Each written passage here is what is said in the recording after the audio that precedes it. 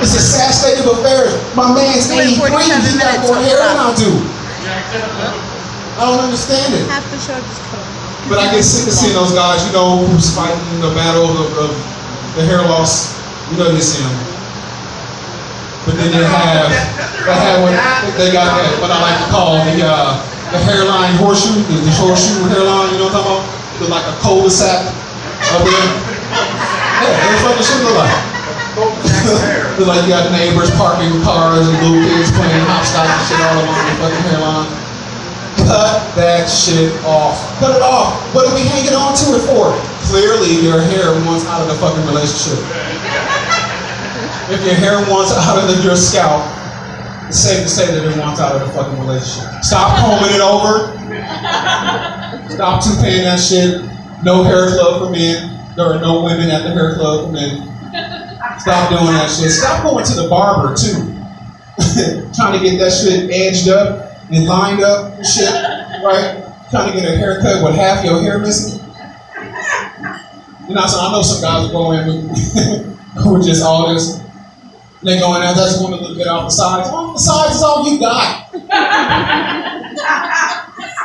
Can't take it off the top. You know, they want an uptown fade. You can't get an uptown fade if all your hair is downtown. That's all I'm saying. Fucking cut that shit off.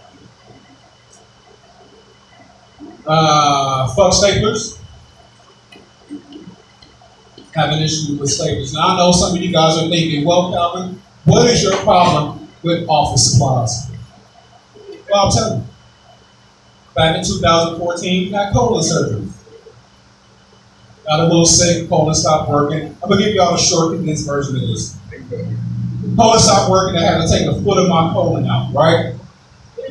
Had the surgery, and after the surgery, yeah, ooh, it's not. After the surgery, my surgeon comes in and he says to me, Calvin, the surgery went great. There was no issues. You should be fine. You'll heal up in no time. Do you have any questions? I said, yeah, doc.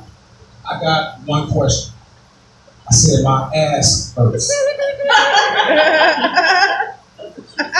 Right. That's what she said. Then she got used to it and she stopped saying it. I said, but my ass hurts, man. I said, what's going on with that, doc? I said, was y'all playing with my butt when I was under anesthesia? I didn't sign for that. He's in there with his nurse practitioners and the rest of his surgeons, and everybody just busts up laughing.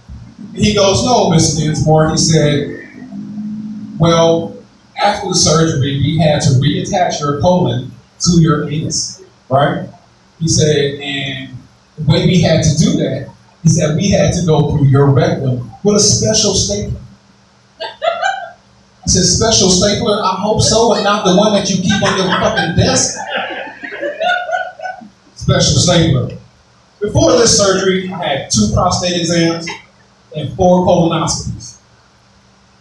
I've had more things inserted in my rectum than any straight man should ever have to fucking admit to. The point that I'm getting at here is, people, especially the fellas, take care of your health unless you like things inserted into your rectum.